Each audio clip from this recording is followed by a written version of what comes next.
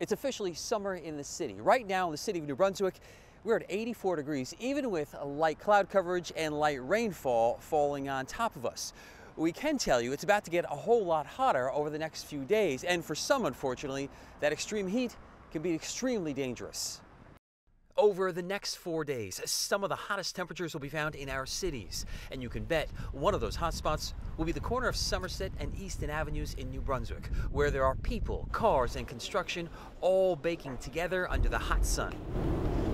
Summer, you know, you have to put up with it. What can you do? It's challenging. It's just challenging to keep cool, you know, make sure that the pets are cool, that your flowers are watered. So what exactly can we expect? We're going to be flirting with 95, upper 90s perhaps. Coincidentally, it happens to come in the week that is climatologically the hottest of the summer. State climatologist David Robinson has been watching what's been happening across the Southwest. In Phoenix, they've had 25 straight days with a high temperature above 110 degrees. Yes, there have been plenty of extremes, but what's most unusual about this heat is its persistence.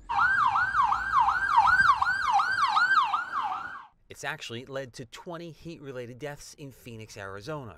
So what should you be on the lookout for? Well, health departments across New Jersey are warning people to watch for the following. Heat cramps, which will cause muscle pains or spasms. Heat exhaustion, that means heavy sweating or weakness. And of course, the most extreme, heat stroke, when the body temperature reaches 103 degrees or a person has no sweat and a rapid pulse. These are the types of symptoms a guy like delivery driver Ronald Vega needs to be on the lookout for. He works 8 hours a day on the road, and his simple common sense keeps him nice and cool.